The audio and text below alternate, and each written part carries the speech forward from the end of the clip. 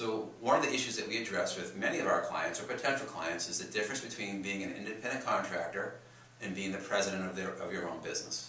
Because there are a lot of agents, regardless of their station or how long they've been in the business or whatever, say, I'm an independent contractor and I can do whatever I want whenever I want to do it. And that may be true if you want to go broke. However, if you want to run a successful business, we simply can't have that mentality.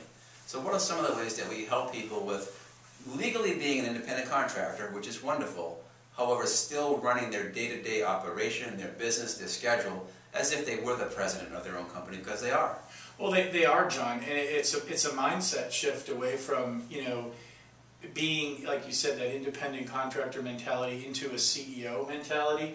And that's understanding certain key principles of your business. I think knowing your numbers and understanding what those numbers are very, very important. Because when one understands those numbers, it really takes on a different shape and a different life. And so in understanding that, I think that's a key concept of it. But it's also understanding the philosophy of, am I running a business and why am I doing it? And am I truly committed to this process? Am I committed to actually achieving something in the big picture, instead of just the short term, well, it's just a commission check. And sometimes people say to us, well, I'm only working this business part-time.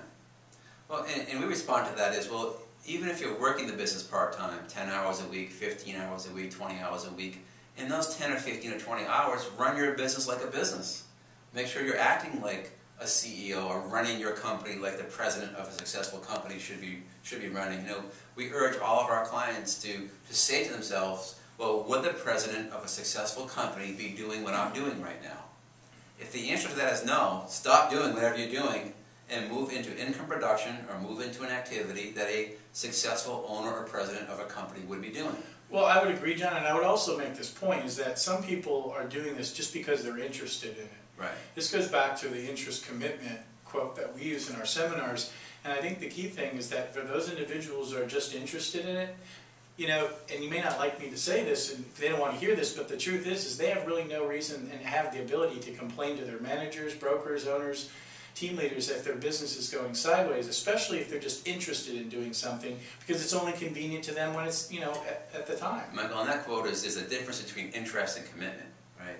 People who are interested in something do it only when it's convenient.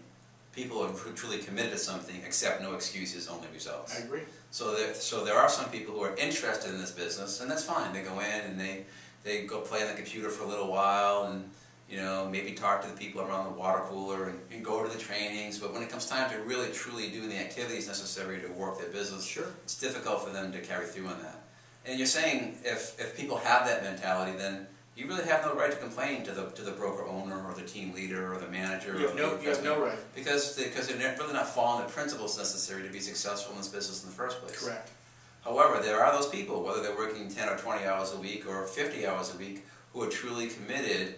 And we know that one way, Michael. What's the way that we know whether or not someone's really truly committed to being successful in this business or just interested in it? It's the results. It's through their actions, right? Well, through their actions and the results they're getting. And so those results are dictated by their actions. I mean, we know whether someone's truly committed if they're making lead generation calls, calling their past clients in sphere of influence, correct, doing proper lead follow-up, going to the trainings that are necessary to learn some of this information when necessary, participating in the culture of their office, all of those things. But it really boils down to, are they in those income-producing activities or not?